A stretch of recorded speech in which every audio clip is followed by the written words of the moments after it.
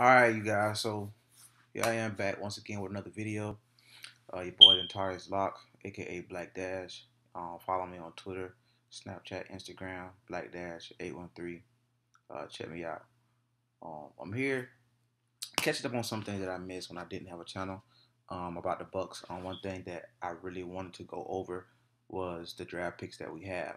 Um, I think these draft picks that we picked this past year, or 2017 NFL draft, are pieces that are going to make us a lot better than what we were last year. That's the reason why I continue to say that we are going to the playoffs, because these pieces that we got this year, most of them, then they're going to make a lot of noise. So I mean, I don't expect for these rookies to come out here and just be Pro Bowlers the first year, but I feel like they'll come in and play huge roles on this team that we already have that's already coming together.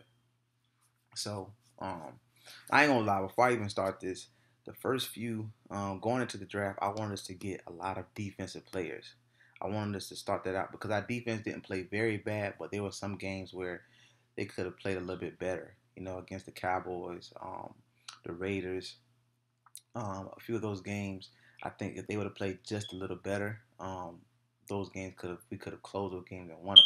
So also the Saints as well in the Superdome, which is a very hard team to play while they're home, especially with Drew Brees. But anyway, when I seen the pieces that we got, I see that that was a very, very big improvement that we made. I see what Jason's Light and Dirk Cutter is doing. Also, Mike Smith with these picks that they made.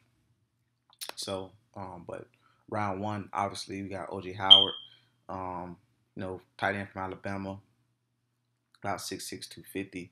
It runs a 4.5 40. What I know about this guy, obviously, is the big game that he played in the BCS Bowl game. He played big both games against Clemson. He played very, very well.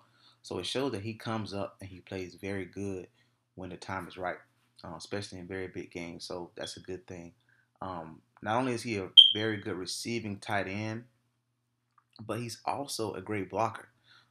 He can give you a lot of great impact blocks, and that's a great thing to have. If we have him on one end and Cameron Brate, that's a duo that is going to be hard to stop, knowing that we have Mike Evans as well and Deshaun Jackson. So I really feel like that was a very key pickup. Now, I don't think he was supposed to drop to us. I think he was supposed to be a little earlier, but he did. So I can see why they picked him when they did. So that was a huge pickup for the offense. Round two, we got Justin Evans from Texas A&M. He's a safety. He's about 6 foot, about 200 pounds. He's not very big, but he's a big tackler, which is huge. I mean, he's a person that goes and makes big tackles. I'm sorry, excuse me. I don't know if you guys remember, but against Alabama a couple of years ago, he was the one that made the huge tackle against Derrick Henry. You guys can look it up on YouTube. I'm sure it's up there somewhere. He came in and stuck his nose in, and he came and made that tackle. So it was a huge tackle from the safety position. So that's very huge for somebody with his frame, and that tells you that he's a big tackler. Like, he sticks his nose in. So, but also what comes with that is this guy can take risk. So when you're trying to get the big tackle, sometimes you may not get that big tackle, and sometimes you may lose a few yards on it. But I would rather have somebody that is going to come in and try to get that big tackle, than somebody that's not going to try to come in and make the tackle at all. So, but again, I would like for him to be in a room with Chris Conte, Keith Tandy, and a few of the other guys we got, so he can learn more of the system, and he'll play a huge part as well. And I think he may play a little bit of kick return as well, or punt return, and do a little bit of special teams. So that was a good pickup, second round. And also, like I said, I want us to get some defensive players. So that was huge for us to grab him as well on the defensive side, and I was very excited about that as well. Um, Third round, we got Chris Godwin, or Goodwin, out of Penn State. 6'1", 209. To me, to be honest with you, this is the steal of all picks, because this guy he's going to get a lot of single looks. I mean, you got Mike Evans, We got Deshaun Jackson. We have Cameron Brate and OJ Howard. So we come out there with three wides and a tight end and a running back. You choose to double Mike Evans or you choose to double Deshaun Jackson. You know, Godwin is going to get a lot of looks, and he's underrated right now. To me, people believe that he's underrated, being the fact that he was in the third round. So he had a huge game against USC, huge game in the Rose Bowl, over 150 yards, with 2 touchdowns. So this guy is going to be a huge steal. Not only that, I read up that he works good with scrambling QBs. So basically, he would work very well with Jameis, which is very very good. So this is a major steal, man. I think that this guy's going to creep up on a lot of people, and he's going to show a lot of noise later on in the season. Once they start to try to double Evans, or Deshaun starts to get a lot of play, or OJ Howard starts to get a lot of attention, or Cameron Brate. So that's very huge, man. To be honest with you guys, I think that he will. Um, he is gonna get. I think he's gonna line up on the outside of Deshaun Jackson sometimes in the offense. I mean, I wouldn't be surprised if he do, because he's 6'1", 210. Like, this dude is pretty big. You know what I mean? So I think he'll line up on the outside sometimes. Plus, he runs a 4.41. So this dude is fast. So that's a great steal, man, in the third round. Honestly, he could have easily been maybe a late first round, maybe mid second round pick, and we got him in round 3. So I really, really like that pick. Um, okay, third round we got Kendall Beckwith, running. I'm sorry, not running back. Linebacker out of LSU, 6'2", between 240 and 245. He tore his ACL last year, but from what I've seen, he played very well. The year before, I think he kind of can play. He's flexible between the 4-3 and 3-4 defense. He kind of played middle linebacker a little bit. Also, I think he played when Quan was there. So I think the thing with him is you're getting that chemistry. When he was with him and Quan was at LSU, you're getting chemistry. Now he can go to Quan and teach him a lot about the defense, and he can come in and possibly, get a lot of playing time, even start, later on in the season when he's fully healthy. But I'm a huge SEC fan. And I know that the SEC players, they come into the league ready. Every game in the SEC is like an NFL game, week to week in that conference. So I really feel like he'll come in ready to go. If he can learn his defense very fast, I wouldn't be shocked if we see him in Darryl Smith's spot, on the outside linebacker spot with Quan in the middle, Levante on the opposite side, or maybe they may switch Quan to the outside and put him in the middle. But we have a long season that we will see if that happens. But I would expect for him to hopefully make some noise, later on in the season when he's fully healthy. Round 5, we got Jeremy Nichols, out of Boise State. One running back. One thing I've noticed about running backs at Boise State is they're coming out with some decent running backs. I mean, obviously we have one. Jay Ajayi is the other one. I think he had at least 2 games over 200 yards last year. So they're coming out with a good amount of running backs right now. Like, I'm really liking that. And from what I see, he's 5'9", around 210, 215 pounds. He's very similar to Doug Martin, which is great for us. I mean, because he's the kind of person that, we have Doug Martin out for 4 games, or if he gets, injured, this guy can come and play, maybe some key roles as quick as he learns his offense.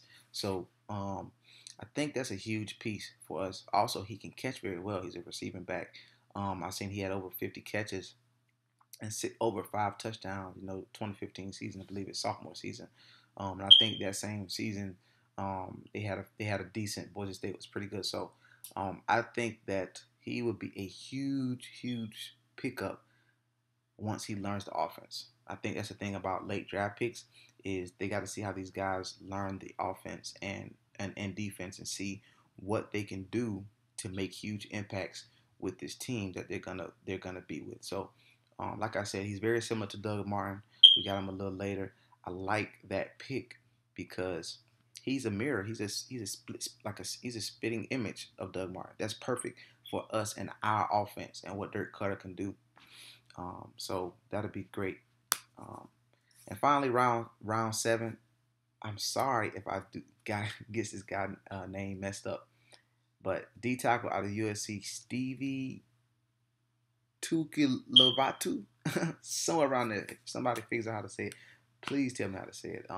But out of Southern Cal, this guy is 6'1", 330. He's a very good D tackle. Again, like I said about Boise State producing running backs, USC produces great D linemen. So Leonard Williams just came out of it a couple years ago. So I'm really liking this pick a little later. He's gonna be more so, a person that lines up in rotation to Jerry McCoy, Chris Baker, and Golston and all these other guys. He can come in and he could be up on the D line helping to stopping these big runs. So like I said, the same thing with him as far as learning the defense. We can see more about him. I have to check out his tape and see what he looks like at USC. But I really like that pick because we need depth on the D line. We really need that. I mean, if you look at what the Falcons did last year, they rotated their whole D line a lot, had their guys fresh all season. The Seahawks, who is where the Falcons got it from because defensive coordinator Dan Quinn went to Atlanta, it's the same thing with them. They rotate their D line very well. And when they do that, these guys, the front seven, is very fresh throughout the whole season. So if you can have a fresh D line throughout the whole season, get these guys in rotation, your defense plays much better on these key third downs, on these key stops that we need later on in the season, on these 2-minute drives that we need stops at. So that was a great pickup. It was more so, of course, he's flexible, but also a great person that can be in that rotation. If we can use that rotation, that would be extravagant to us. So I really like that. So these picks that we made, they're very great picks. Like I said, man, I wanted to get a lot of defensive players. I think we did good getting a linebacker, a safety, and a D tackle. Um, I wish we can get another corner, but maybe we'll attack that later on to replace Brent Grimes when he retires. But we did good, man. And this offense looks very explosive. I mean, can you imagine?